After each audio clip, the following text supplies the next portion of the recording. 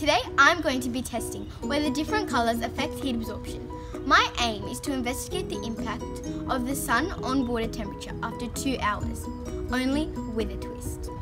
You see, I'm going to coat 6 glasses with different colour construction paper, fill them each with water, measure the starting temperature, leave them outside in a well-lit environment for 2 hours. Then I'll measure the temperature at the end. Step 1. Using scissors, I cut a piece of construction paper, the same length and width of my glass. My dimensions will be 24.8 cm by 10 cm. Repeat this step with each coloured construction paper. Step 2.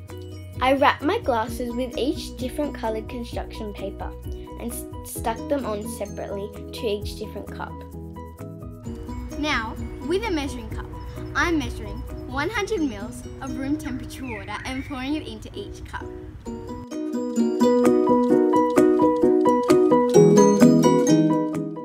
Using my experimental control, the clear cup, I'm going to be measuring the temperature of the water. The water for each cup is 20 degrees. My hypothesis is that the water in the black glass will increase in temperature the most, due to my prior knowledge and past experiences. I remember feeling the heat far more in my dad's black car as opposed to my mum's white car. And my experiment will follow the same trend. Now we wait.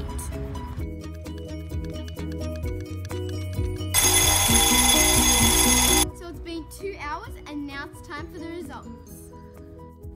My end temperatures were clear at 22 degrees, black at 34 degrees, white at 20 degrees, red at 26 degrees, yellow at 23, blue at 30. I got these results because light energy can be converted into heat energy. The colour black absorbs all light wavelengths and converts them into heat, which is why the black cup heated up the most. Ah, I'm burning! On the other hand, the colour white reflects all light wavelengths, and the light is not converted into heat, which is why the white cup showed a little temperature change. The sun's out and I can't even feel it. To conclude, my hypothesis was correct. Black does attract the sun more than white. And now I know why. Looks like I'm going to be wearing white a lot more in summer and black a lot more in winter.